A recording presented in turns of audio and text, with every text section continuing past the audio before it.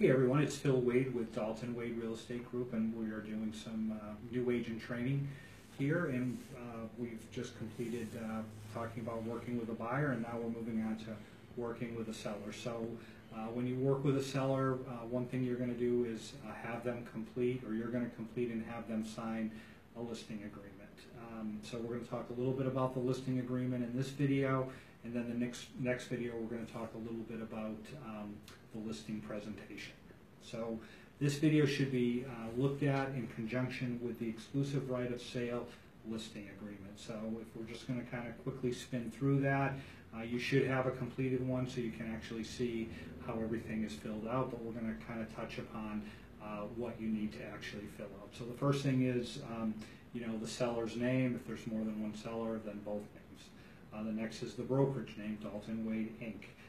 How long the listing agreement is for. It has a start date and then an end date. Before I forget, in addition to the listing agreement, you're also going to have to complete an MLS input form that has all the particulars about the property, and then you're going to have your seller sign that as well. And then once the listing agreement is signed, you have 2 days to get the listing into the MLS, unless you get a waiver from the seller for it to be out at some later date. So that's line, so when it begins and when it ends. Now we're moving on to line 13, which is the street address, the legal description. You can get that off of the MLS.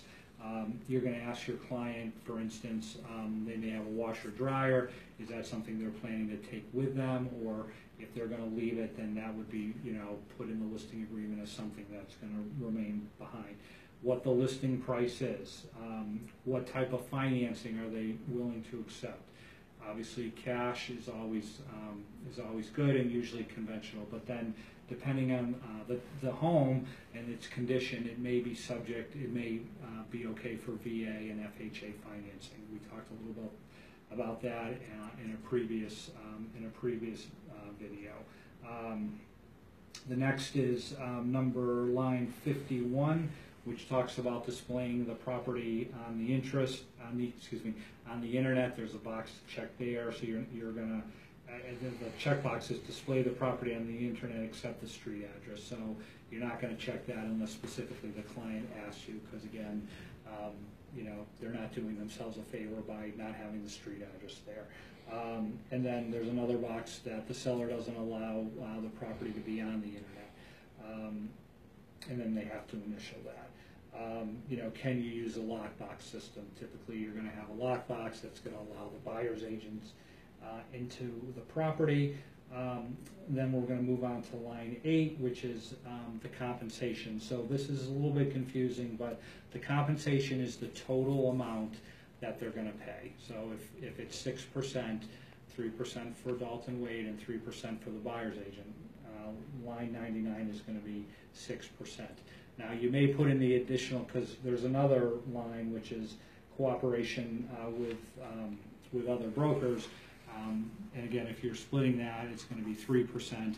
Sometimes the buyer might be confused and think they're actually paying 9%.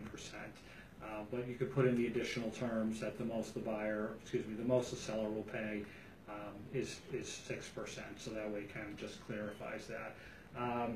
If you're typically, and we mentioned when we talked about the office policies and procedures, we're going to be a transaction broker, so you want to make sure the form you use is the one exclusive right of sale transaction broker. That's line 10.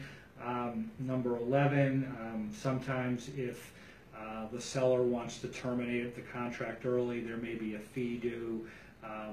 Personally, I never charge a fee. If they want out, then I just let them out. But you may feel differently, and it's up to you as the agent. We really don't have a firm policy regarding that. And you could put some type of fee that maybe covers your photos, any out-of-pocket expenses you have. The next one is dispute resolution. We always want it to go to arbitration. If there is a dispute, we've never had a dispute, but there's always a first time. So me as broker has to sign that. Your client signs it, and then you sign it as the sales associate. And then number 14 is the additional terms. something, maybe there's somebody they want to exclude, maybe they've shown the property to somebody, and you might do something. Well, if that person does buy it, instead of it being 6%, the fee is 2%. Or maybe if you find the buyer directly, you may want to give them some type of discount so that it's a little bit less work for you. You're making more, but you're not charging them the full 6%. So you might put something, seller to pay 4.5% if XYZ agent procures the buyer directly.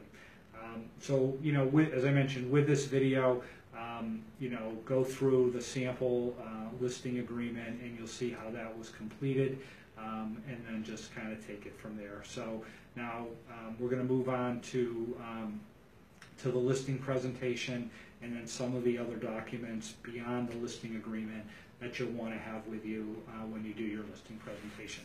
Thank you.